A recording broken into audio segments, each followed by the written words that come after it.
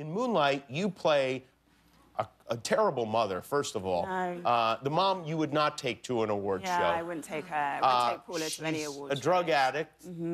And how do you, how do you get that role? Does somebody look at you and go, yes, crackhead? Well,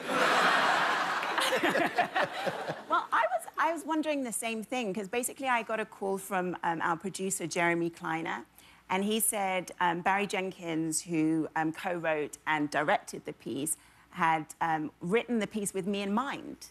And so I was really, really flattered, and I spent the whole... Because I was like, how do I find a crack addict in me? Because I don't drink, and I don't smoke. I don't even, like, drink coffee. I'm like a health nut. Oh. So I was like, I don't know how I go from me to crack addiction. So the whole time I was thinking, I don't know what Barry saw in me, but he must have seen something. Must be some reason why I'm here. And so at the very end, well, during the promotional stage, I asked Barry, I said, you know, so why is it that you wanted me for this film? Why did you write the piece for me? And he said, I didn't.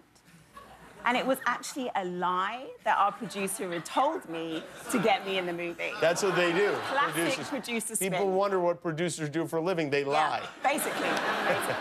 But I'm thankful because they got me in the movie. It all worked out. Yeah. You did it very quickly, right? This film? I did it in 3 days. 3 days, the whole movie? Yes, and it was shot out of sequence. We were jumping backwards and forwards between times, so it was pretty downtime. In a way that makes a mockery of all the other films that they spend 8 months and $150 million on, because this movie came out great and... Yeah, we did not have $150 million no. at all. Nowhere close to that. It was like, it was the lowest budget movie that I've ever worked on, in fact. You know, normally with movies you have like a hair trailer and a makeup trailer and a director's trailer, AD trailer.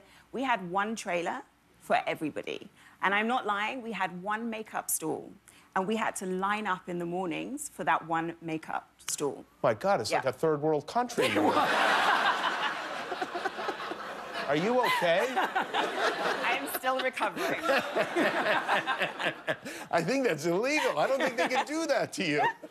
Wow, that's something else. I mean, you're nominated for a Golden Globe, and now that you very likely will get nominated for an Academy Award. This is really pretty crazy.